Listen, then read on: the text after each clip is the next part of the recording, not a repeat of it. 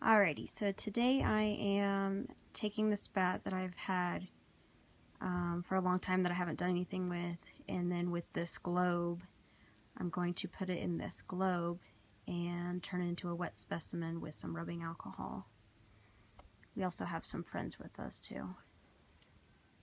So I've just cleaned the bat with some alcohol with some Q-tips, make sure there's no dust and dirt all over him, and clean him off. And I also cleaned the globe and disinfected that.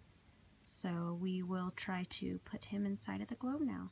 So I'm trying to get him to fit in this globe, and because he's all dehydrated and stiff, I'm letting him just absorb hopefully some of the alcohol, and it's been making him more flexible. So I'm just slowly trying to get him in without, breaking anything. Okay, so I finally got it in, and it looks really pretty. But there was this little bubble right there, so I may try to pour some more. I think that's just the body absorbing the alcohol.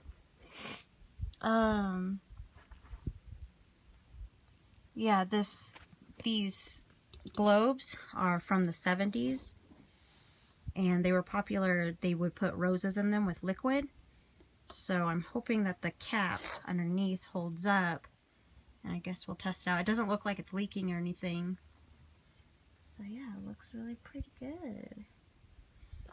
Do a close up. And I'll just keep an eye on the water and make sure, or not the water, the rubbing alcohol, and make sure it doesn't get all, foggy or anything, and, nothing collects in there. But other than that, this looks exactly how I imagined it. And his mouth is open. Looks really pretty.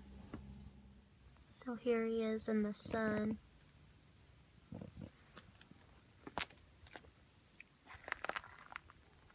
Looks pretty good other than that bubble.